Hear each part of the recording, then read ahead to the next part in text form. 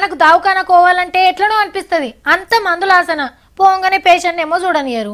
ఇప్పుడు టైం కాదు వెనక సిర్రాపోరి అని ఎలగొడతారు. మనకేమో దవాఖానలు ఎక్కువసేపు ఉండబుద్ధి కాదు.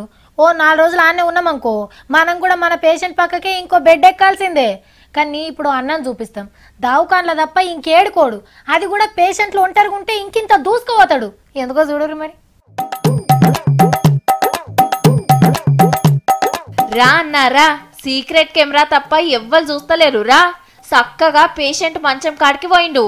రైట్, జల్దిగానే దొరికింది. జేబులో పెట్టుకొని ముద్దుగా బయటకొచ్చిండు. ఇప్పుడు ఇంకో బెడ్ కాడికి. ఇంతకు అన్న ఏం తీసిండో తెలుసునా? ఈ స్మార్ట్ ఫోను. ఇవన్నీ కొట్టేసినాయే, అమ్మేసినాయి. ఎన్నుండేనో. అన్న పేరు యాకేందర్. పట్నం శివారు దవాఖాన్లను గుత్తబట్టి దవాఖాన ముంగట కార్ల దిగుతాడు. మా ఓళ్ళు ఉన్నారని లోపటికొస్తాడు. పేషెంట్ కాడ ఎవ్వలేంది చూసి ఛార్జింగ్ పెట్టినాయి పక్కకున్న సెల్ ఫోన్లు ఎత్తుకొని పోతాడు ముద్దుగా. మున్పో పారి అరెస్ట్ అయి జైలుకు పోయి వచ్చినా దవాఖాన్ల ఫోన్లు కొట్టేసే డ్యూటీ మాత్రం మారలే. నమ్ముకున్న వృత్తిని డాక్టర్లు ఇడిచిపెట్టనట్టే మానవుడు కూడా నమ్ముకున్న వృత్తిని ఇడిచిపెడతలేడన్నట్టు. పోలీస్ ట్రీట్మెంట్ ఇస్తే ఏమన్నా మారతాడేమో మరి.